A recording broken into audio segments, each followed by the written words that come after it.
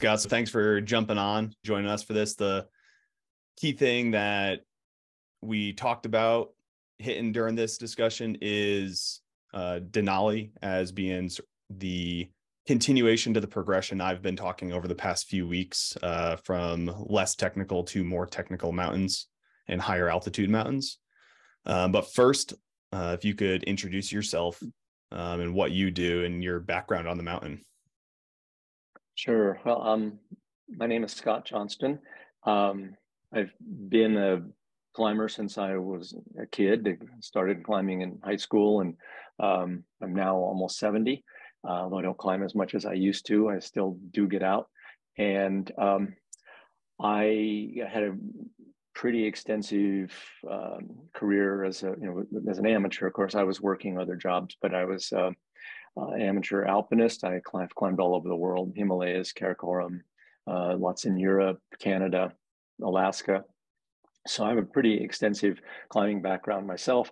I also have coached a number of elite alpinists, one of them being Steve House, with whom I co-authored a couple of books, one being Training for the New Alpinism and one being Training for the Uphill Athlete. Some of you might be familiar with those. They have a pretty extensive deep dive into training theory, principles, methods, and all of that stuff for mountain athletes. So, and I have spent a fair bit of time on Denali. I don't know exactly how many times I've climbed it, maybe less than 10, but I've climbed 4 different routes on Denali. One of them, the West Buttress, a few times.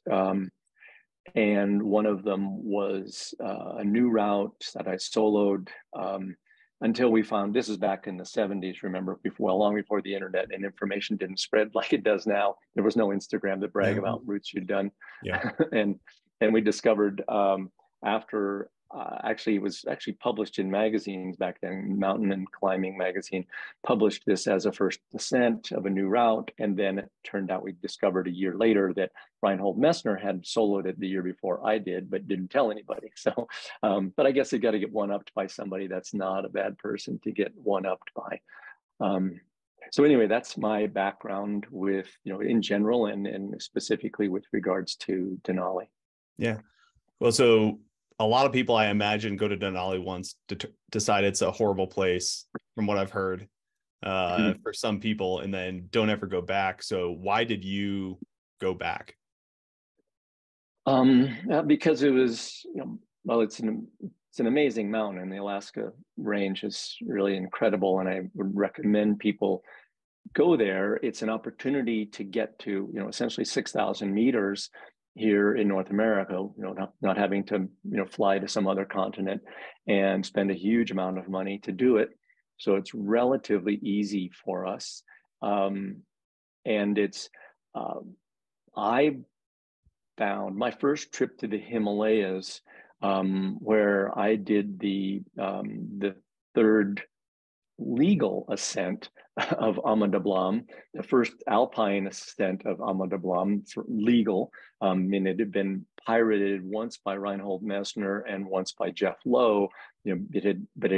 Before it had actually been on the permit list. The Ama Dablam was late that the Nepalese decided to allow people to climb on it. So anyway, when I went there, and Ama Dablam is a bit over 6,000 meters. I can't remember. It's almost 23,000 feet, I think. And I remember thinking to myself on the summit of Ama Dablam, going, ooh, I think Denali feels higher than this. We did a pretty rapid ascent. We were only, we were on the mountain 3 days, but we were fairly well acclimatized when we did it. And you probably know the concept of equatorial bulge in the atmosphere that should, in theory, and I think it probably does. I've never read any studies about the barometric pressures, but it makes sense to me that the atmosphere bulges around the equator due to the rotation of the Earth, and that the atmosphere is thinner in higher latitudes. And so Denali at 20,000, I think even someone as famous as Doug Scott once said that Denali is the equivalent of about 24,000 in the Himalayas. So it's a chance to really get to quite high altitude or experience what it's like to be at quite high altitude without having to do a major expedition to, halfway around the world in a third world country. So that was a lot of the appeal. And it was a place to test myself and prove to myself that I could go on to other things.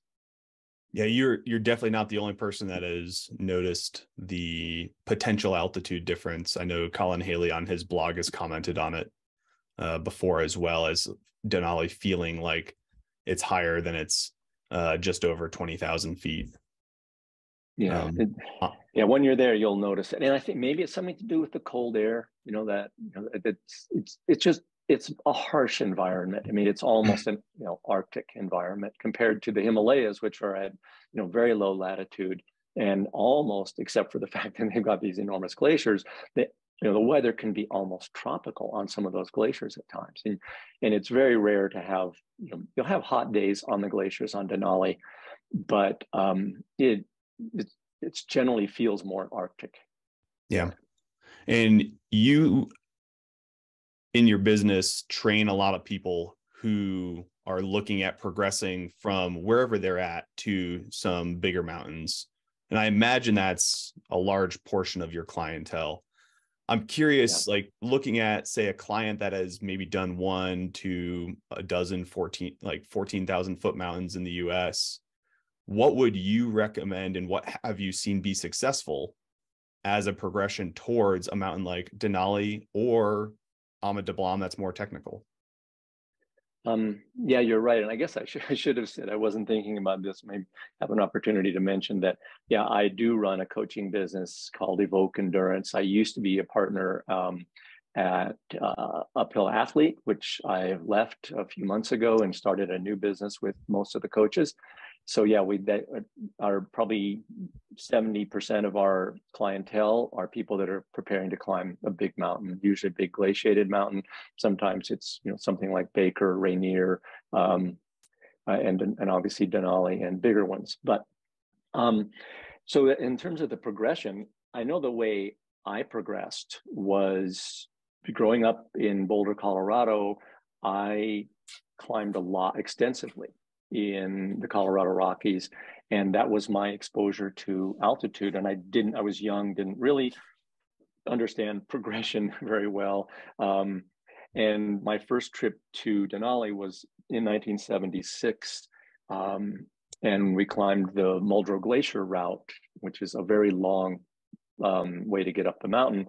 But if you ever want to go there, I recommend it because you're going to be really isolated. It's not a crowd scene over there. But anyway, and it's such a long route that it allowed us to fully acclimate. I don't think I really understood the dangers of rapid ascents to high altitude and going from, only really being accustomed to climbing up to 14,000 feet and then suddenly, going to a mountain that's 20,000 feet, because the whole approach is so long and gradual. I didn't really notice it. And I think that, one of the, I'll give this caveat that I learned kind of the hard way, is growing up in Colorado, you're dealing with high mountains, but they start pretty high. They're generally, the routes are short in terms of total overall length, in terms of, as big mountains go. And so you get accustomed to getting up and off the routes, even some of the harder, more technical routes in Rocky Mountain National Park, or they're day climbs. They're things that you can sleep in your own bed the night before and be home for dinner that day. Even some of the more challenging ones. So you get lulled into this sense that, oh, I've climbed these 14ers. There's I'm ready. And I got spanked pretty hard my first trip to the Canadian Rockies, where we went and climbed a very difficult route on the Mount Robson, which we thought, oh, it's only 12,000 feet. How big a deal can that be? Well, the route we climbed is almost 10,000 vertical feet. We were on the Emperor Ridge, and the rock quality got so bad up high, we ended up having to traverse out onto the Emperor Face, and to finish the route up the Emperor Face, which is no small thing. And we thought we're really good, strong rock climbers and good alpine climbers. We climbed with 150-meter, 8-millimeter rope, 2 ice screws, 2 pitons, and two nuts, 2 stoppers, and on this 10,000-foot route. Well, you can imagine that got really sketchy. Yeah, it and then we had sounds to get like off. you have limited options with that rack. Yeah, and then we had to get off of it. So it ended up being, we did fine, and it was a great learning experience. But I do think there is a tendency. I've seen this. I'm going to say this as a Colorado climber. There is a tendency for Colorado climbers to think they've got it all dialed because they have this amazing playground to climb in, and then they go to some bigger ranges elsewhere and kind of overshoot what they're capable of. So I think that's an important thing to know about Alaska. It's big. I've known really good climbers who got out of the airplane at the base camp on the Kahiltna, took one look at that 10,000-foot south face of Denali and said, I'm not doing this, and left, frankly. So it's important when you go to a place to Denali, I think, to have real good respect for what you're going to be getting yourself into. Yeah, I mean, the only mountain I can really think of in the lower 48 that has that sort of scale of elevation gain is really Rainier, where it's like 10K from where you start to the summit. Right. And is when we have clients, that are interested in progressing to Denali, we always have them come to the North Cascades and to a progression from Baker to Rainier before they go to Denali. Those are the only true massively glaciated peaks in the lower 48 where you're going to have to deal with real glacier hazards. There aren't any other mountains in the lower 48 that really have big crevasse hazards, and that's where you're going to be living on snow and ice so it's the great training grounds. And many of the guide services that operate on Denali will have training camps where they'll bring the clients to Denali for a week and run programs with them there so they can become accustomed to what it's going to be like when they hit the ground. Yeah. So can you talk more about the ideal progression you would like to see your clients go through and why? Or yourself? The first thing I think is fitness. I mean, Denali is you're especially if you do it with a guide service, you're essentially a pack animal on that route. The West Buttress is it's quite non-technical. There's one steep section that has fixed ropes, that head wall from 14 to 16. But even that, it's skiable. I've skied it. It's maybe 40 degrees, and in the right conditions, it's perfectly skiable. And so you can climb Denali with a ski pole essentially, and so it's not that technical, but it's physically a lot of work, and especially if you're with a guide service. And I'll explain what I mean by that.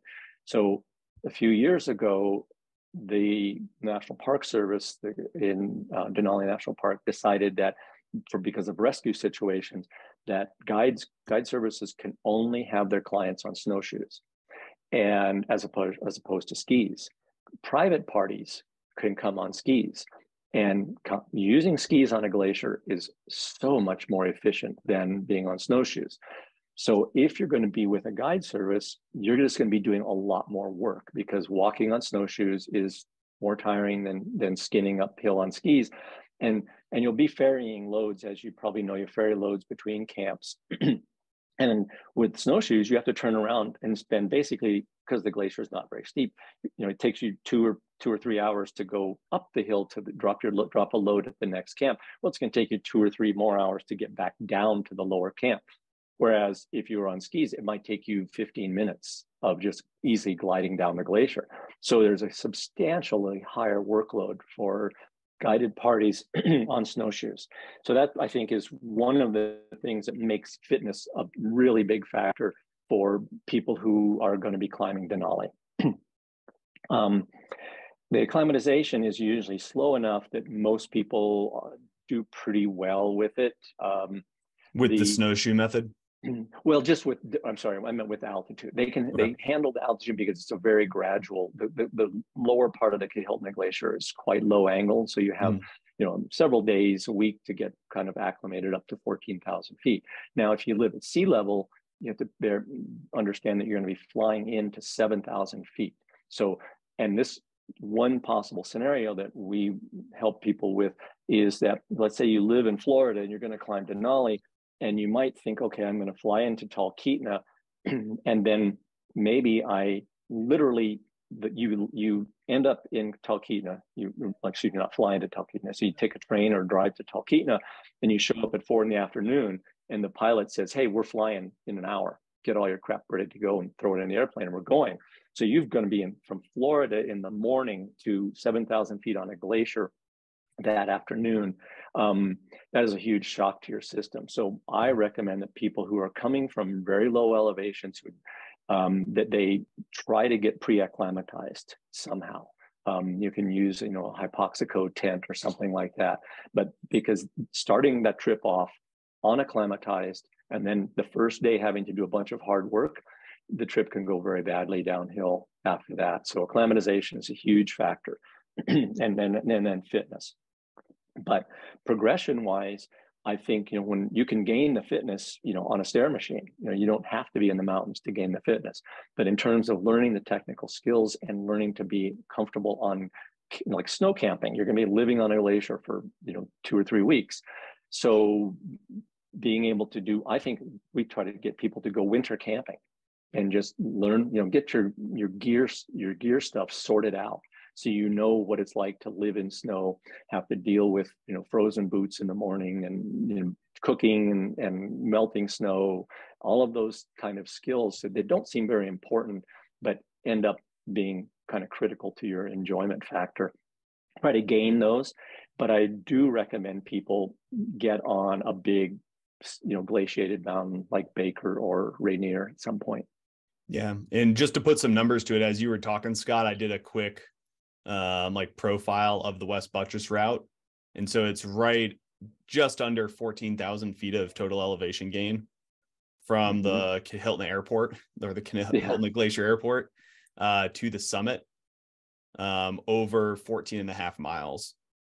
And that's, again, a very general route, but I think putting those numbers to it adds some perspective.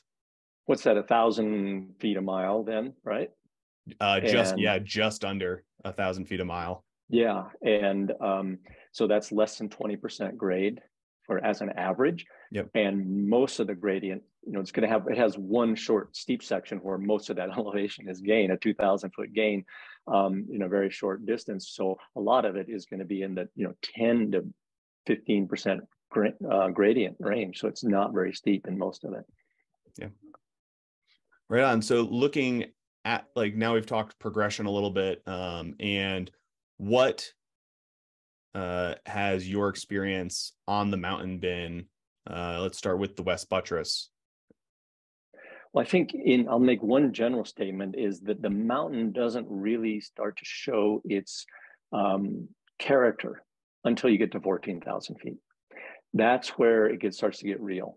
Down below that, you will have, warm days, on the glacier, maybe in t-shirts even, and hanging around and thinking, well, what the heck, this doesn't seem like such a big deal. Why are people always talking about how scary and dangerous Denali is? But from 14,000 feet up, it becomes suddenly, a different kind of a mountain. You won't be wearing a t-shirt at 16,000 feet, unless there's something really strange happening. The storms, you'll deal with storms perhaps lower on the glacier, but they're not going to be very severe at all. In fact, they may just be wet, soggy snow, and you might be stuck in a tent for a day because you literally, sometimes the weather moves in, you can't see, 10 feet. You can't really see the tent next to you. And as a consequence, it's really dangerous to be moving around on a glacier when you can't see the terrain. It's easy to, even if you have a GPS, you can't often see the crevasses. So the weather down below is kind of an inconvenience, but not dangerous. When you get to 14 and above, it gets dangerous when the storms blow in. that's when, you know, you can easily have 100+ mile-an-hour winds and, you know, sub-zero temperatures for days on end. My first trip on the West Buttress in 1976, where me and two buddies, we drove a 1960 Land Rover, short wheelbase Land Rover from Boulder, Colorado to Denali National Park. You know, top speed was about 45 miles an hour. And we did all this because we didn't have any money. We couldn't afford to fly in. So Sounds like a short drive. Yeah, it was weeks. It was harder than the climb, I think. But then it's a 25-mile approach across the tundra to get to the Muldrow Glacier. And then it's another 20 some miles up that glacier to the summit. And so it's a long way. For perspective, where on the mountain is the Muldrow Glacier? Like what cardinal direction? So that comes off the north side of the glacier, of the mountain, and that was the route of the first ascent. Excuse me, the sourdoughs who actually planted a flagpole on the north summit, thinking because it could be. They had a bet that they would be able to climb the mountain. These were guys who were, you know, tough dogs. They sledded in from Fairbanks in the wintertime, then ended up carrying a flagpole all the way up that, you know, across the tundra up. They took dog sleds to 14,000 feet and then carried the flagpole to the summit and went back. And then when they got to the summit, they realized, oh, this summit's actually lower than the south summit, but they didn't go over to climb the south summit. Anyway, what happened to us is at about 16,000 feet, we got pinned down in a 3-day storm. And luckily we had dug snow caves, but the wind was so strong that the roof of the cave was drumming. I mean, and we were literally pinned in that cave with, you know, I'm sure well over 100-mile-an-hour winds for 3 days. So the weather's serious above there. Luckily nowadays, it's easy to get good weather forecasts, you know, almost 100% accuracy for the next 24 to 48 hours. So it's easy to plan what you're going to do once you get above 14. But once you get above 14, it's like a real mountain up there. And so I think that's one thing that's important to understand. You want to minimize your time above 14. One of the things that I have striven for with athletes I've coached who I know are fit enough is to go from 14 to the summit and back down in a day. I believe that's the safest way to climb that mountain, honestly. Most of the guide services will establish a camp between 14 and the summit at 17 too, which it's a lot of work to carry a whole camp's worth of stuff up to 17. And then you're spending a night at a really high altitude that's going to make you probably not sleep very well. And then the next day, you're going to have a long day up to the summit. And what I have found with athletes I've coached is you can't do that with most guide services. If you had a private guide, you could do it. But most guide services, the fitness level of the general party won't be high enough to do this. But if you're climbing as a private individual, you have this opportunity, if you're fit, to wait for that 24-hour forecast where you know it's going to be perfectly sunny. Colin Hale, I've done this actually several times. I did it once with Colin as an acclimatization before we went to the Cassin Ridge. We waited till we had a good weather window, and we literally did not even have packs. I think we might have had a fanny pack with a water bottle in it. And we went round trip in about 6.5 hours from 14 to the summit and back down. And because we didn't have any weight, so we had carrying nothing. And so it was a pleasurable, fun day out. We waited until the sun hit us. The sun came around, it was nice and warm, so we didn't have to have really very warm clothes. We had a down parka, and that was about it each. And there's even a picture, I think, of Colin on that day in the training for the new Alpinism. But to me, that's the safest way. You know, on any big mountain, the faster you can get up and back down, the less chances you have for bad things happening. What would you say is fit? Like if we were to put numbers or metrics to it, what would you say is fit enough to do that bigger day from 14 to summit? I think that's at low elevations, and by low elevations, I would say, 6,000 feet and below. So let's say where you live on your home turf, if you can climb 1,000 meters in an hour, you are, with no load. I'm not talking about with a pack on or anything else. Running shoes, in your home turf, and you're capable of ascending 1,000 feet an hour, then you are plenty fit enough to go 14 to the summit and back. And that's, 1,000 feet an hour is no easy task, but it's I can almost guarantee you, if you can do that, you're definitely fit enough. But even people who might be somewhat less than that probably can do it, because what happens to a lot of folks is they get two things bad happen. You go to 17 and then the weather changes, and then you're pinned down at 17 for 3 days. And in each one of those, you're sleeping worse and worse each night. You're not acclimated. You're losing your strength. And then the day you're supposed to go to the summit, you're so wasted from having spent 3 nights at 17 that the summit's not even an option. Or you barely able to make the summit. Or people get sick from spending 2 or 3 days there, start to get altitude, acute mountain sickness. Or the weather never clears up and you run out of supplies and you have to go down. So there's some pretty significant inherent risk at spending time at that higher altitude. Yeah, so 1,000 meters per hour unloaded at like 5,000 feet elevation and below. Yeah. Okay, yeah. And then because that would say like, oh, from 14 to 20, that means I can do it in 2 hours, right? So what would the actual translation look like? Well, I think it took Colin and I said it was about 6.5, I think, round trip. I bet, I don't remember timing it, but I bet it was, 4 hours, 4 or 5 hours up. And then we ran most of the way down, actually. Sure. If you're going to do it that way, I recommend you do it, leave camp after the sun has hit you at around 10 in the morning. And because, in June, it's almost 24-hour daylight. So that way we were climbing up in the sun all day. And then the buttress faces west. So you're coming down into the sun on the way down. And so that's why you can get away with nothing but a day pack with, some water and a little bit of snacks and a down parka. I know this will probably sound radical to people, and maybe you're going to get in trouble for even having me on your show, but I've climbed it a number of times that way. And I've even I've taken people who had very little mountaineering experience. As some people might know, I used to coach World Cup cross-country skiers. Well, I've taken some of those World Cup cross-country skiers and said, I want to go climb Denali. And they're super fit, but they don't have much mountaineering experience. And they'll have no problem skiing up to 14 because it's pretty darn gentle terrain for most of the way. They have to take their skis off for a little bit. But then I knew all they had to do was race to the summit and back in one day, and they could easily do that. So I've actually worked with quite a few people that have done that if their fitness is high enough. Awesome. And then like one of the things that I've noticed is that there's sort of two schools of thought when it comes to what your safety margin looks like. And I'll guess I can call it the European versus American version. European being like speed equals safety, American version being like weight equals safety and things equal safety. Yeah. So it's like from the American perspective in that structure, sounds like you're taking a lot of risk by going so light. So why make that decision? Well, two reasons. One is ethical.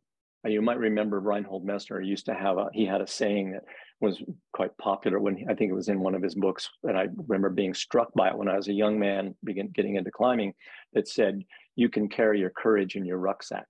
And I think that's a mistake that a lot of people make. They think, well, I'm going to be okay because I have my bivy gear with me. Well, that can sometimes get you into a position where you should have turned tail and run and gone down at the first sign of that bad weather, rather than going, oh, let's continue up because I have bivy gear, and then getting stuck in a storm. I've known, I can count 3 or 4 people I know that have been killed that way by making that choice, that they think they had enough gear to survive. Whereas if you're out there with very little gear, you don't have a lot of options. So you wouldn't, I'm not suggesting people do that on a dangerous route, but I don't consider, there's nothing technically difficult or potentially very dangerous on Denali at that elevation, except the weather. So if you know the weather's going to be good and you have the fitness, then you're actually, I think, running less risk doing it this way.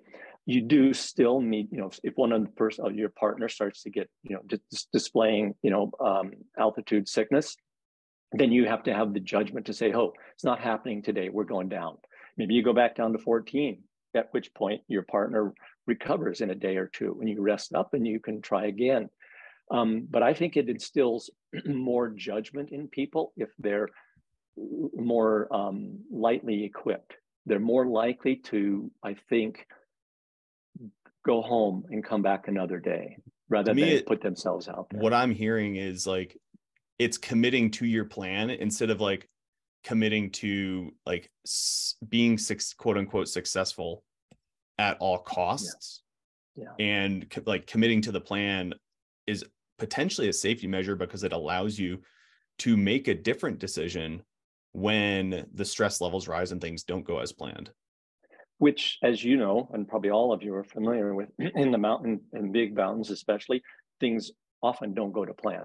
It's like you mentioned, I think, in one of your other talks about von Clausewitz, who said, as soon as the battle starts, all the plans go out the window. I can't remember the exact quote. You probably do, but yeah, it went. Now I'm blanking on it. Now you've put me on the spot, and I just said it like 30 minutes ago.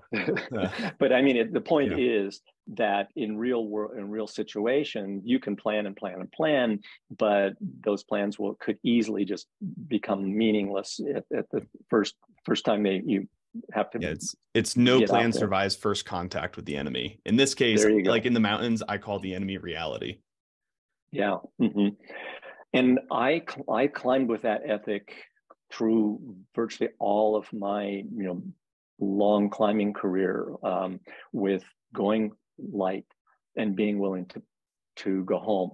And I survived a lot of scary things. I learned a lot doing it, but one of the main things I learned was failing gracefully.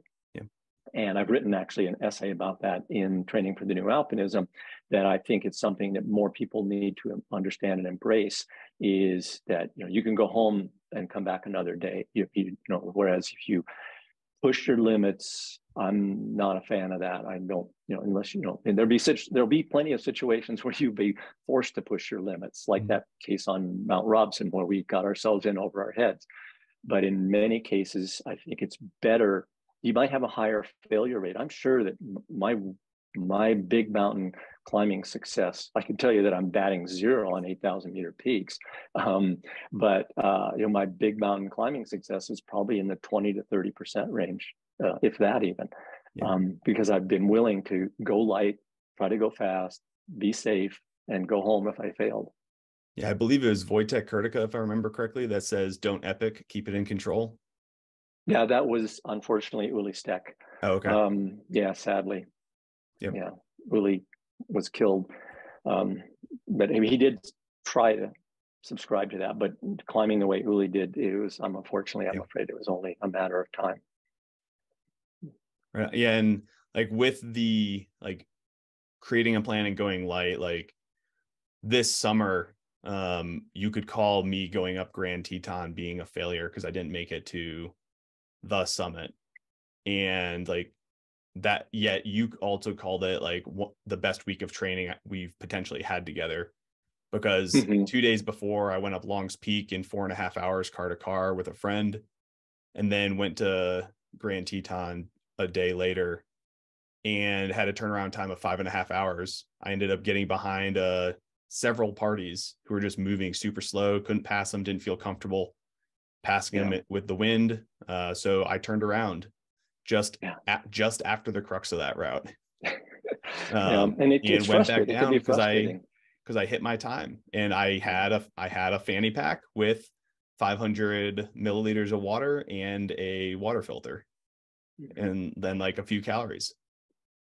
And that, to me, because I'm a light and fast kind of guy, from an ethical standpoint, I would enjoy that day much more than I would have had I gone up there with prepared for to spend the night or something, and had to spend the night or climb very slowly behind those people. I had an uncomfortable bivouac coming down because they were slow.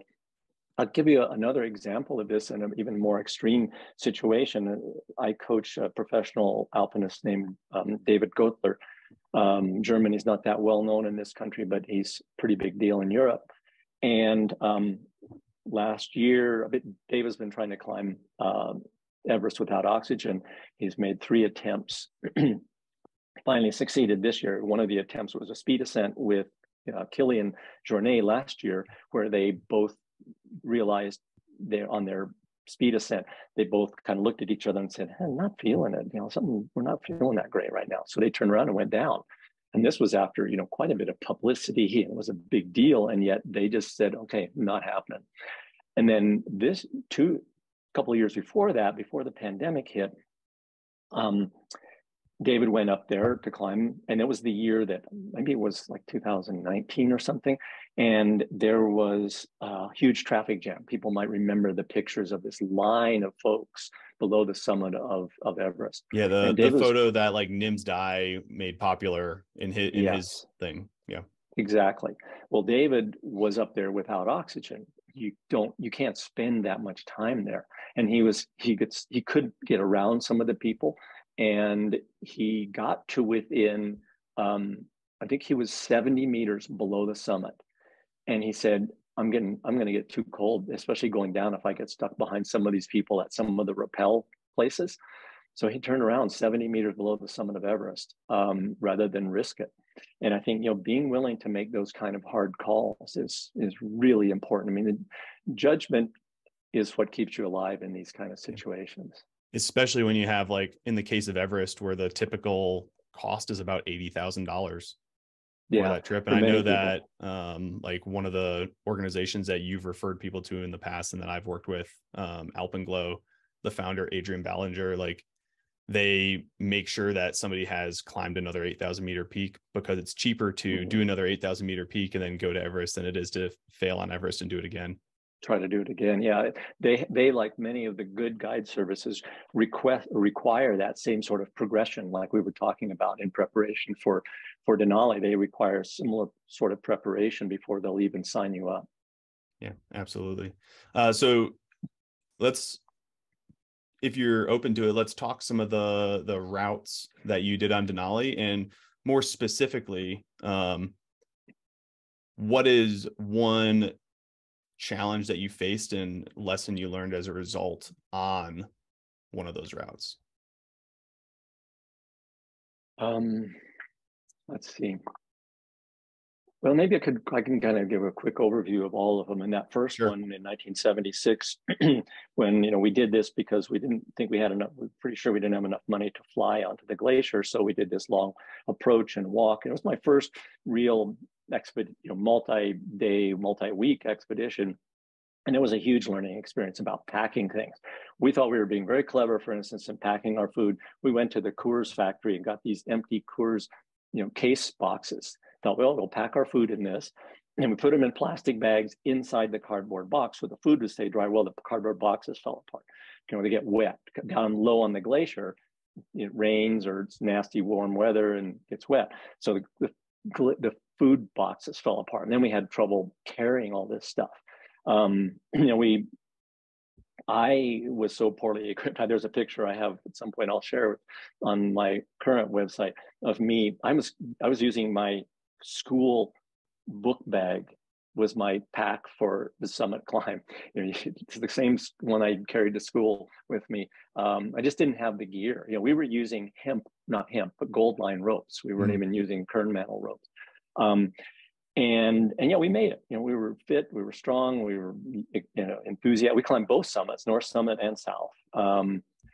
And so that was for me, that was a part of that progression. I gave me the confidence to know, I can be out here for weeks at a time and survive and get this done and have a great trip.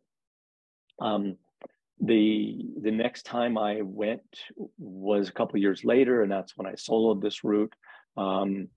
And I was by myself, almost completely on the mountain. In those days, the guiding business was much, much smaller. There weren't very guided groups. I had come to climb, to try to do the first ascent of the North Buttress of Mount Hunter with a partner, a friend of mine from Boulder. And it was a very snowy year and the route was just too dangerous. We attempted it 3 different times and ended up backing off each time. Mark Twight went back later and climbed the route that we were attempting and called it Desperation, which was probably a pretty good name for it.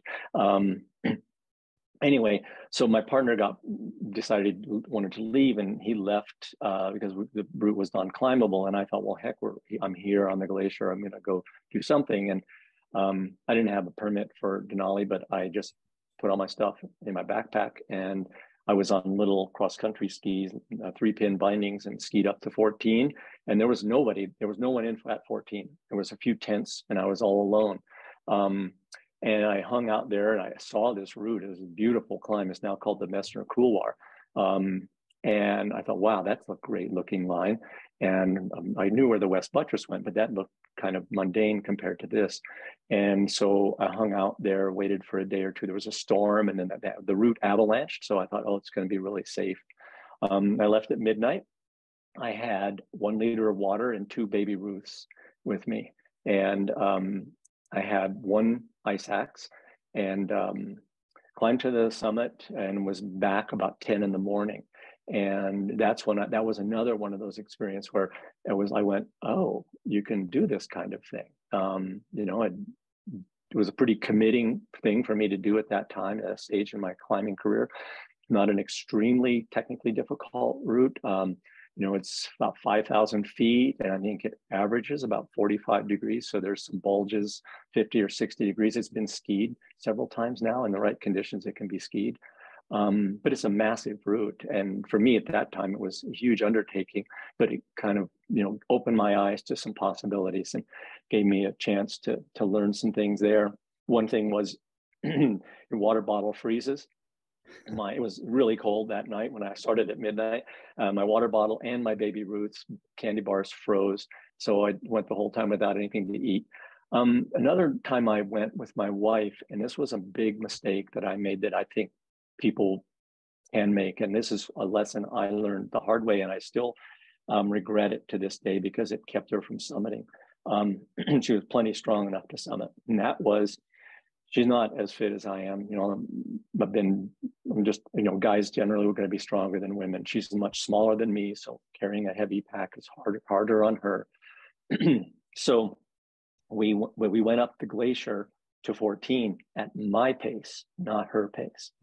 And it wasn't ego. I wasn't trying to show her stuff because we do things all the time. I wasn't trying to show her how fit I was. I just didn't take into consideration the fact that she was working considerably harder than I was on the way to 14. She'd climbed Everest before this, so she knows what she's doing.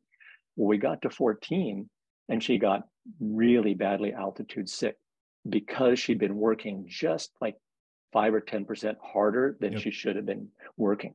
And this is where fitness, for any of you listening, I think is such an important thing, because if you can take it easy while you're acclimatizing, getting to 14, or anytime you're acclimatizing, you're going to have a much better chance of success. Whereas if you're pushing the pace to keep up with the group, there's a very good likelihood you're going to get acute mountain sickness, which is exactly what happened to her. And so we never even got above 14. We had to go down a day later. So that was a very valuable lesson to me, that you need to travel at the pace of the slowest person in the group, not the fastest person in the group. Yeah. So just considering time, Scott, I'm going to ask one more question. Then for Sure. those in the group, if you have questions, you can post them in the chat. I'll probably get to 1, maybe 2 of those before we hit time at 9 o'clock at the latest. So one thing I'm curious about with that example with your wife is, what did your pack weight look like between the two of you? And was there a consideration of body weight?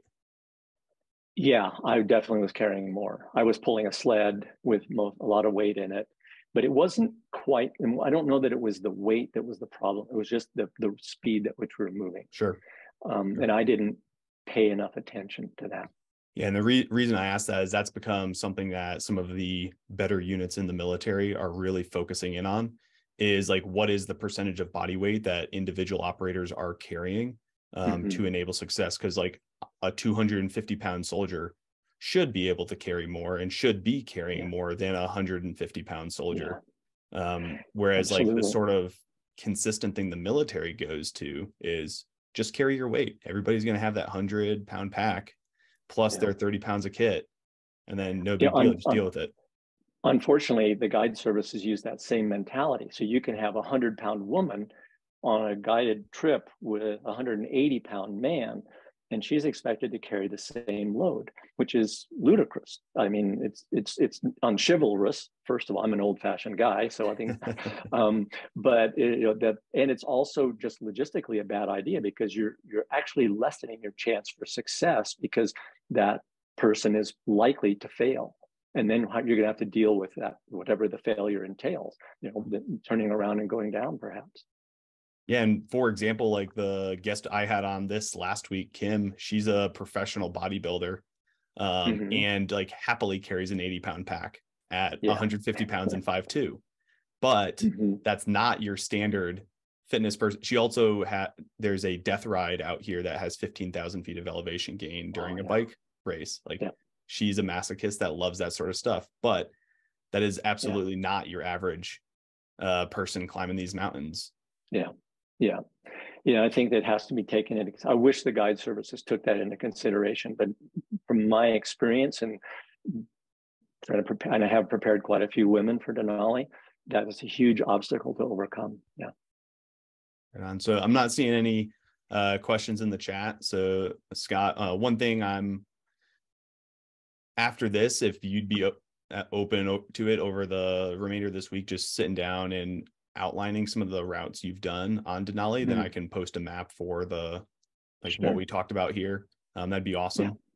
That way I can include that with the YouTube recording. You bet. Happy to do and that. Then let's see. Is there anything else you'd like to share at this point regarding Denali, prep for it, or things you've learned? Yeah, I think that the thing I've learned most, I think I've already shared what I learned in my own experience, but my experience now is having coached people for these big mountains for 7 or 8 years, many of whom I feel came to us completely unprepared, no idea what they're getting themselves into. And it wasn't, the fitness part is something that we have good means to prepare people for. But I think a lot of times people come into this, they've seen a picture of someone on a sunny summit and on a big mountain and think, oh, that's what I want to do. Don't understand the risks involved or the technical skill levels that are involved. And so I'm a very big advocate of that whole progression. You need to learn to be competent and comfortable, not only for your safety. Obviously, you want to be able to come home, but for your enjoyment. You're going to do this hopefully because you enjoy it and you want to have that. You better enjoy it because it's a lot of suffering. And climbing big mountains is about suffering for a long. You're moving very slowly and suffering for a long time, and so you better enjoy that process. But that's one of my takeaways is I'm surprised at the number of people that come to me and us, our coaches, and say, I want to climb Mount Everest, and I've never had crampons on my feet. Literally, we've made a policy of 4 months minimum that we will take someone on to coach them if they have big aspirations, and we push very hard to get them to reconsider, because I literally had someone come 3 weeks before they were leaving for Everest and asking me to train them to get them in shape to climb Mount Everest, and they had never climbed anything in their life. That's never going to work. No, and I think that there's I think it's whether it's social media and just the internet in general has downplayed the risk that's involved in a lot of this, and the experience level in terms of what's needed, and made it look like, well, I met this person at a cocktail party and they climbed Mount Everest, and I should be able to do it too. Well, you probably could, but it's just have a proper perspective of what it takes. Yeah, because I know I'm better, smarter, stronger than them. Like ego comes into play there, I imagine. And then for you, Scott, like I'm going to give you a little bit of a plug, because for perspective for people, I have been training with Scott now for about 18 months, maybe a little bit more. And it was specifically for a military objective. And then I've just ended up doing a lot of that training in the mountains as well. And like I got fitter, and I as a result, even though I'd been fit before. And like, I asked for help because I know I'm not the greatest at being consistent. I'm the greatest at like going really hard, getting burned out, and then stopping for a while.